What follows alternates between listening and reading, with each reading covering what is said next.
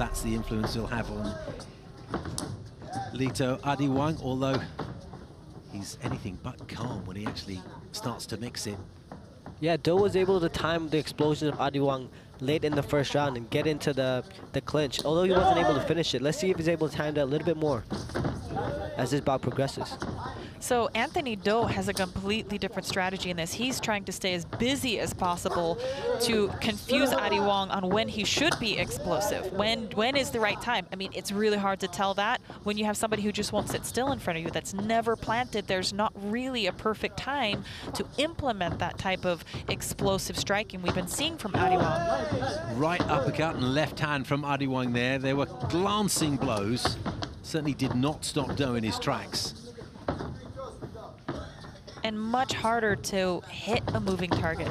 As you see Adiwang really committing, he's throwing where Do is and not exactly where Do is going.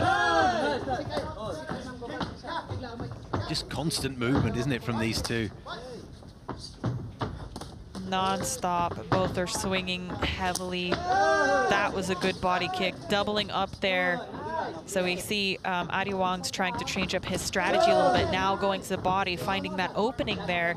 That's a good adjustment. Yep. You know, the strikes were missing, the hands strikes were missing from Adiwang, but the kicks, there was an opening there, now going down to the ground. See Do timing that again, able to get inside. Yeah, but every time Do's been able to land a takedown, Adiwang has locked up that Kimura position. Working. You're absolutely right, Johnny.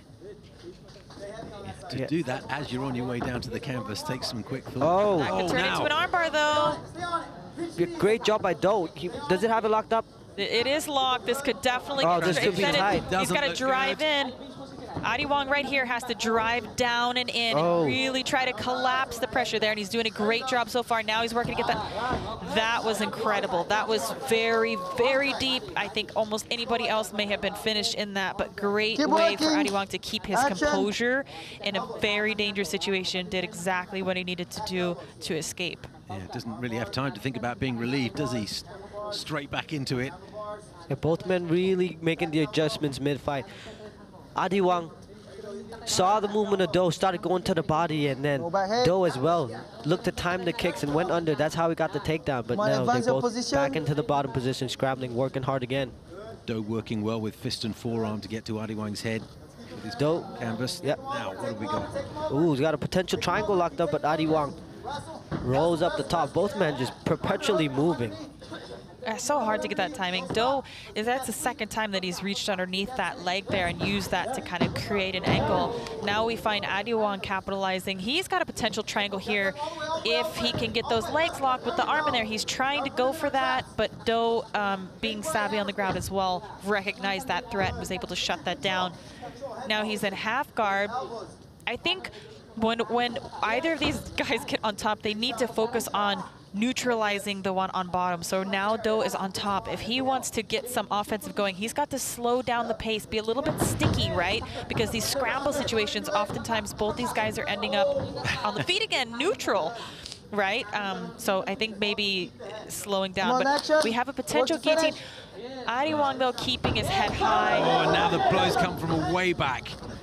Great ground and pound, very well executed to stand tall on that guillotine. Then he realized as soon as that was going to break, he was going to come down with the momentum and land that big right hand. Just relentless, these two, Gianni. There's no stopping, is there? It's just constant movement. They have not stopped in the last 10 minutes. Constantly moving, constantly moving.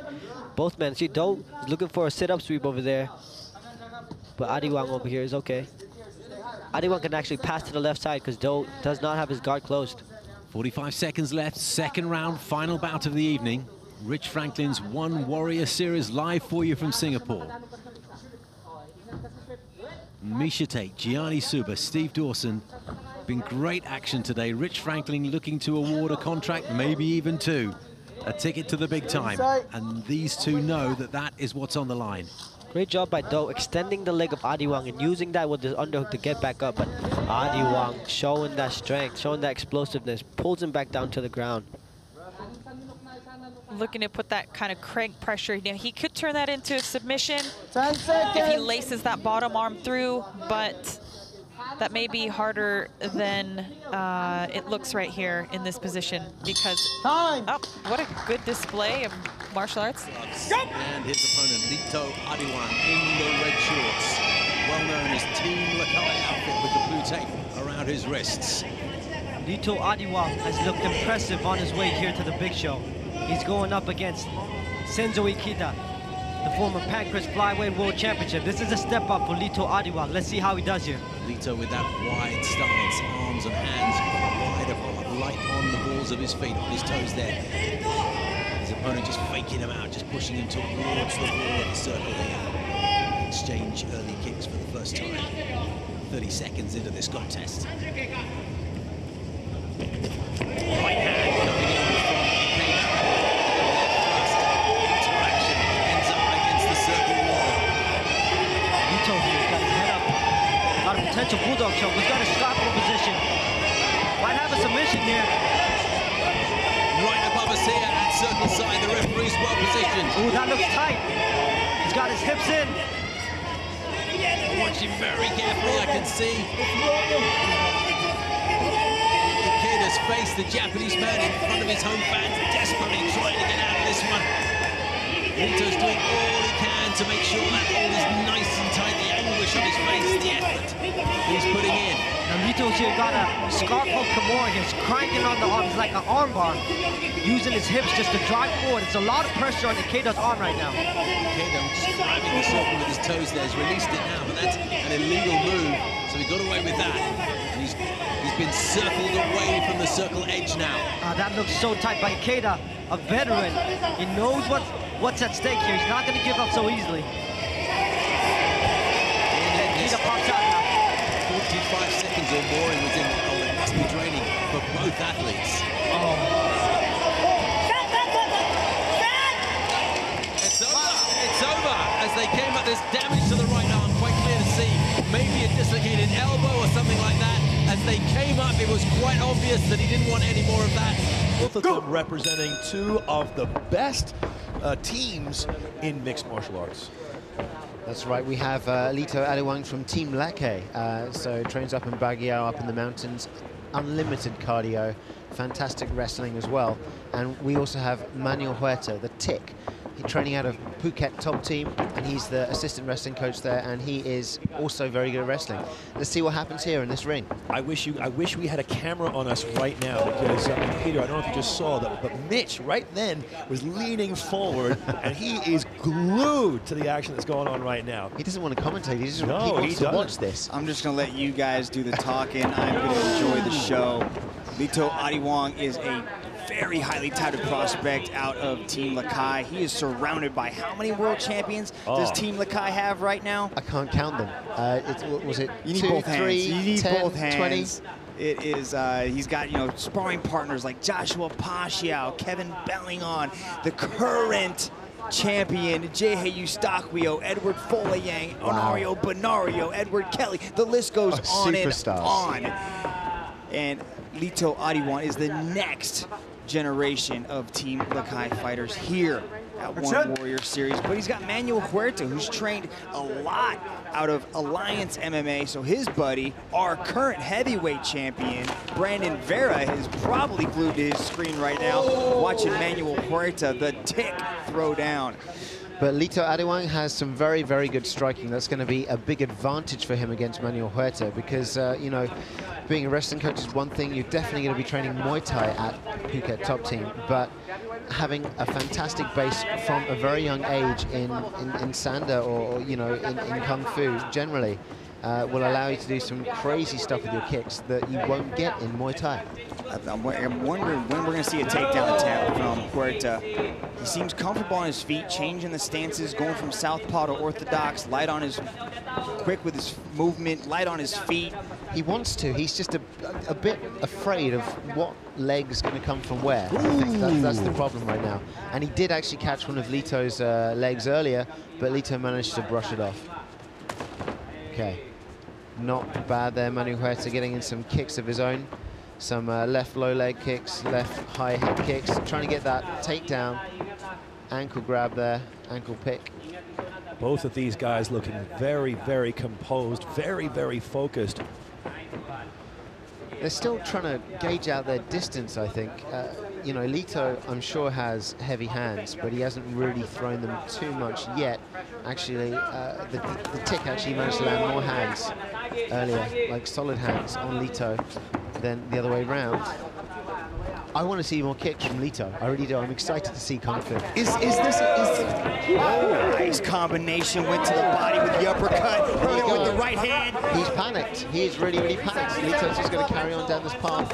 Look at him just beaming. Look at him just glowing almost as he's marching forward, throwing some serious heat with those hands. Oh my goodness, there you go. These are the baggy Team Lakai hands that, you know, we're talking about. It's like Filipino boxing style. They love it. Mixing in with the Kung Fu. Striking is really their thing, but it's going to be hard to take them down because their wrestling at Team Lakai is pretty amazing too. Oh, I would not want to be in there with Lito right now, but if Manuel Huerta can get his flow, the takedowns are going to come out strong. When he gets on the ground, who knows what will happen? We haven't seen it yet.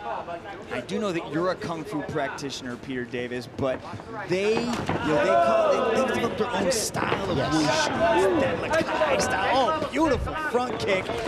Landed Wow. That was an uppercut to a hammer fist on the ground. That was a fantastic combination striking. That was amazing. Go! Adiwang with a 7-2 mixed martial arts record has a winning appearance in Rich Franklin's One Warrior Series already to his name.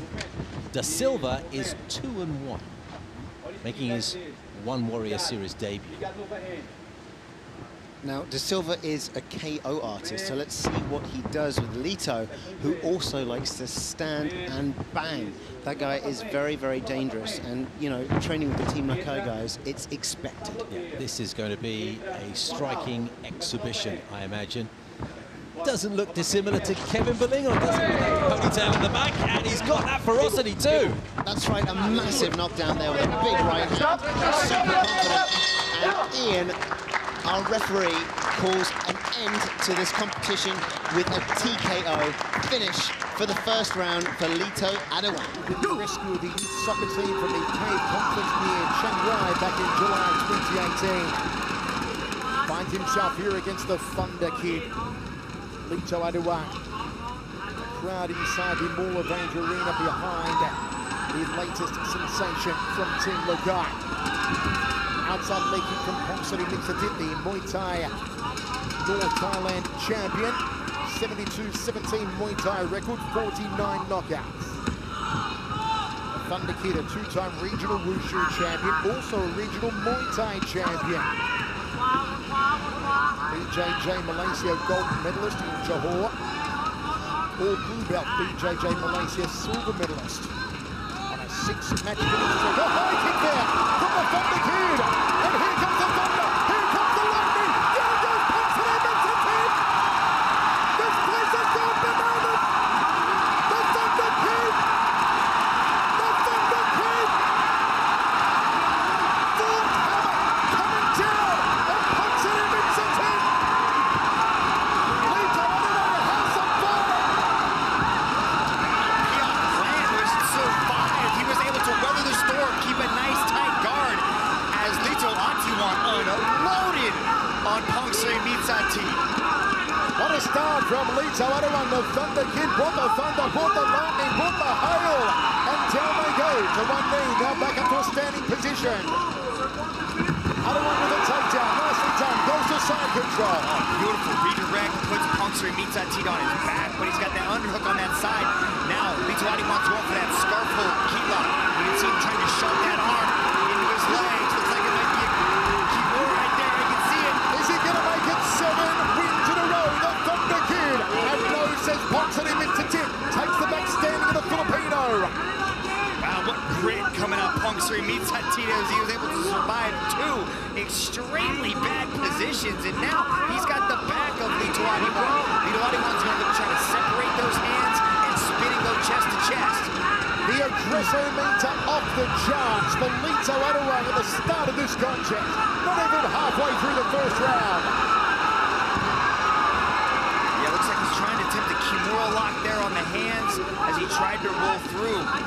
Good job by Piak to hold that body lock nice and tight and maintain positioning. You can see that Lito Adiwang, I don't know if you can see, but he's got a Kimura grip on that arm right there, and he's going to try to use it to sweep and reposition. Adiwang has not lost a match since 2014. A 90% finishing rate, you can see why, including a massive amount of first-round finishes. He's had 5 in his last 6 bouts. Have been first-round finishes. He's still got another one here. He's still going. He's done it! He's done it! He's done it! It's the third arrived! The Thunder Kid has arrived! The storm hits Manila! Lito Adiwang!